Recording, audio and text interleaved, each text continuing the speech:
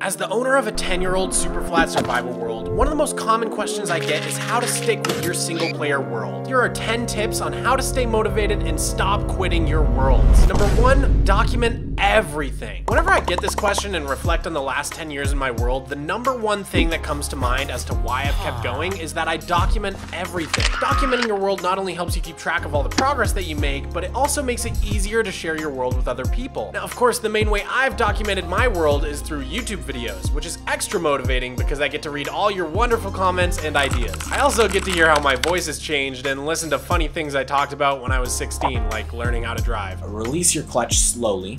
You want to shift to first gear and at the same time apply gas. But another thing you can do is simply take a lot of screenshots. I see people post photo albums on Reddit or Instagram all the time, and it's another awesome way to get feedback and share your progress with the World Wide Web. But Mojang has provided us with another awesome way to track your progress built into the game: maps. I definitely recommend making yourself a map wall. You can even lock maps using a cartography table and a glass pane in order to freeze them in time and get an idea of how much progress you're making. It's also fun to keep a current map and update it every time you build something new. Recently, we built a giant spider temple at the center of our world, so let's see how it looks. Dude, holy crap, that is so much cooler than I was expecting. You can like tell it's a spider. Wow, that looks so cool. One thing a lot of people do in regular worlds is boot up a new world with the same seed to see how things have changed. That's actually one of my favorite parts about playing SUPERFLAT. You basically always know what your seed originally looked like at the start, so it's very easy to contextualize all the progress you've made. Think of it almost like sandbox mode from Roller Coaster Tycoon. And last but not least, you can always load up a world backup to see how things have changed. Here's a backup of my world from May 2020. Wow, this world looks so different. Speaking of backups, here's tip number 2. Make frequent backups. I guarantee you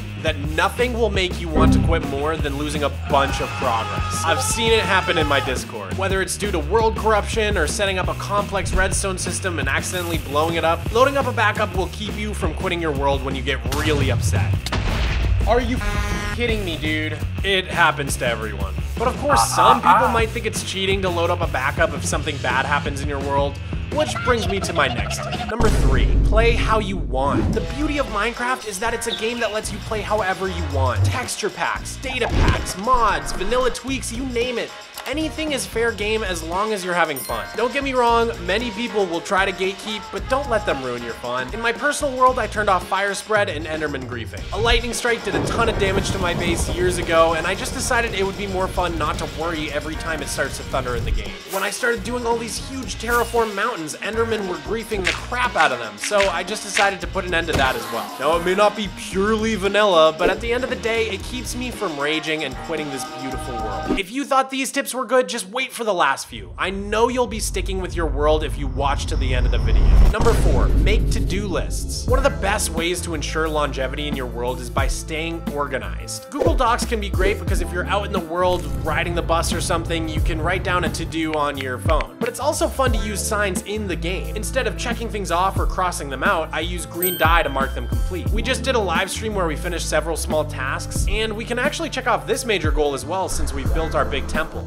Oh, dude, that feels so good. It never gets old. That was one of the tasks on our 10-year plan from my 20 years in Minecraft SUPERFLAT video. In that video, we discussed how I'm gonna keep busy for the next 10 years in order to make it to 20 years in this single-player world, which is something I really wanna do. Imagine 20 years in one world. That would probably be older than most of you are now. Some of the goals on this list are absolutely huge, but that's on purpose, which brings me to tip number 5. Make a goal so big, you don't know if you can finish. When you're starting out in a new world, you might not have a clear vision of what you want to do. For example, when I started with this tower, I knew I wanted to do a lot of terraforming, but the final idea for the base didn't really come to me until much later. In my experience, eventually there's going to be a moment where you see all the things in your world and start to get some pretty big ideas. The moment this happened to me was back in 2020. My world sort of had things going on in each direction from my main base, but they all felt very disconnected from one another, and eventually I began to wonder if I could potentially tie them all together somehow into one massive, cohesive gigabase. What could the lore be that connects these areas? What are the goals of the average citizen of this realm? Suddenly I was flooded with ideas. Actually, this is sort of an optional bonus tip. Adding Adding lore to your world can be an incredible way to stay inspired. For example, I wanted to cover up this old spider farm, and I came up with a spider cathedral where the villagers worship spiders, and eventually that led me to building the literal centerpiece of my world.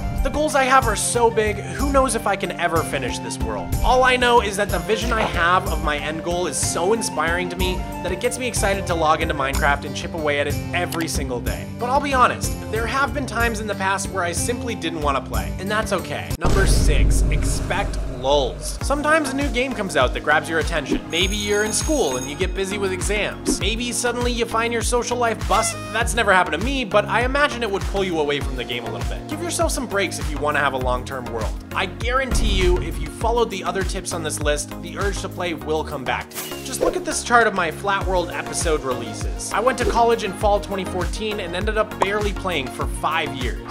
Sure, I played off camera quite a bit, but nothing compared to when I started the world. But that was just where I was at in my life, and that's totally okay. Nowadays, I play more than ever before, and I'm so grateful that during that slow period in my world, I gave myself time to focus on real life and becoming an adult. And I think I'm pretty good at it, except for those taxes things everyone's always talking about. What are those? Was I supposed to do something?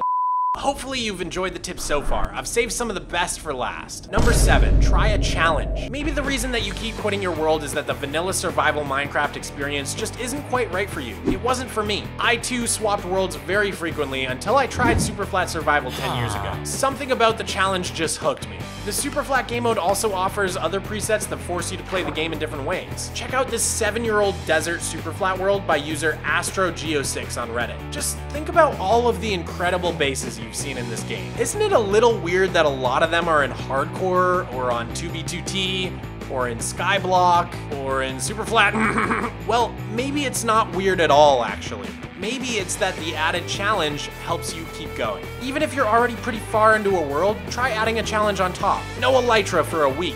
Or maybe a challenge for you is just doing something you don't usually do. If you're a building guy, go build a redstone project without a tutorial. Take it from me, challenges really help keep things fresh. Number 8, collaborate. Just because you're playing in a single player world doesn't mean your world has to be exclusively yours. I encourage you to share your world download and work on projects with other people. My good friend Redstone CPU helps me with technical farms all the time, and sometimes she even takes my world download and adds things into it in creative mode for me to reference. Not only that, but half the ideas for things in my world come straight from the comment section, and many of my buildings take huge inspiration from people I follow on Instagram. Try making friends that also play single player. Swap ideas or maybe even world files and see what happens. Collaboration is a great way to keep things fresh. But if you do want to stick with multiplayer instead, check out Apex Hosting. I use them for my public server. They're super easy to use, really reliable. There's an affiliate link in my description. Check them out. Number 9, perfect your end chest. This one may seem obvious, but I have to mention it because it made such a huge difference in my world. Recently, I started live streaming my SUPERFLAT world every Wednesday, and one of the things you guys noticed right away was that my end chest is really organized. When I want to work on a project, I can basically always craft what I need to with the items contained in there. If I die unexpectedly, there's always an end chest nearby with backup gear. It's just a small thing, but it makes a world of difference in making you both more productive and less frustrated. It's actually crazy how much time you waste running back and forth when you forget resources for a project. I even color code my shulker boxes to keep everything straight. But it's time for my last tip of the day, the most shocking and unintuitive tip of all. Number 10, play other video games.